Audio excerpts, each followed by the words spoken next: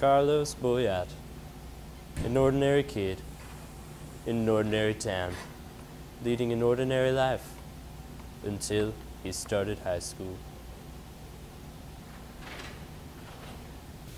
Because Carlos didn't get a signature for honors English, and his parents did not attend a waiver meeting with Mr. Fox, Carlos was instead put into regulars English, where he fell asleep daily, and consequentially fell behind.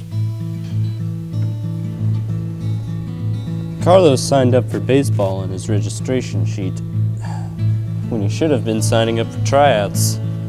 The counselors enrolled Carlos in dance class.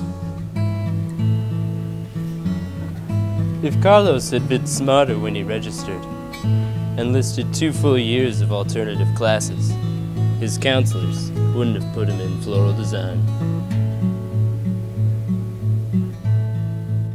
Carlos had always been a fan of the arts, but the arts were never a fan of his.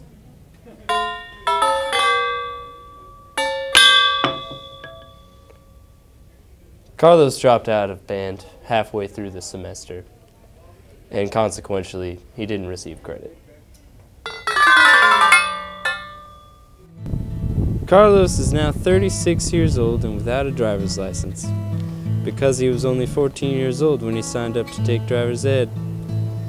He had no idea that he had to be 15 years old.